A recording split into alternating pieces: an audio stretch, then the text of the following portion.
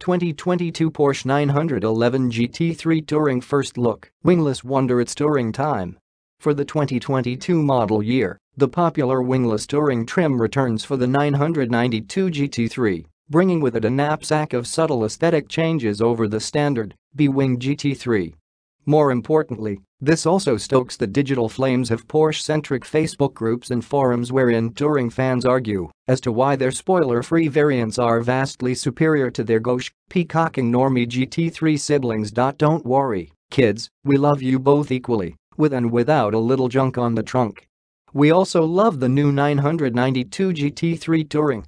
Some of us here at Motor Trend think the standard 992 GT3's hanging swan neck rear spoiler is a bit ungainly, so an unadorned rear decklid is just what their doctor ordered. At least in our fantasies, as we're a few $100,000 rated couch cushions away from swinging the 992 GT3 Touring's $162,450 price tag. Did you catch that? Yep, ticking the Touring box is a no-cost option. So deciding between the two variants is a struggle between your heart and soul, not your heart and wallet. It's not a matter of performance either. The 992 GT3 Touring is mechanically unchanged from its winged brethren, aside from the reduction in rear downforce, of course. Porsche claims Sawzalling the wing did nothing to affect the chassis or powertrain, so the rip-roaring 4.0-liter naturally aspirated flat 6 remains, as does its 9,000 RPM redline and 502 horsepower and 346 pounds-foot of torque.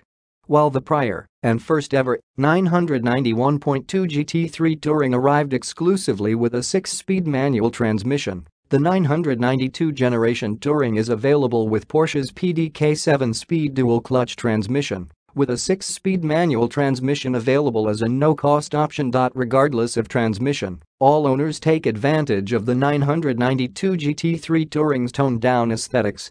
With no wing looming over the rear grille, the GT3 Touring's rear decklid was redesigned with fewer fixed aero effects.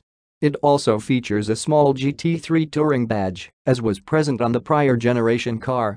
Other Touring exclusives include strips of bright anodized aluminum trim that frame the side windows and a color-matched front fascia.Inside. There's a focus on leather upholstery over the regular GT3's Alcantara surfaces.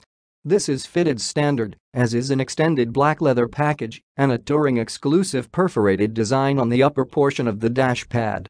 Porsche noticed a fair bit of prior Touring buyers opted for special order interior and exterior colors, so the brand adds additional contrasting upholstery colors to the lower half of the GT3 Touring's interior. If this has you already drafting up the auction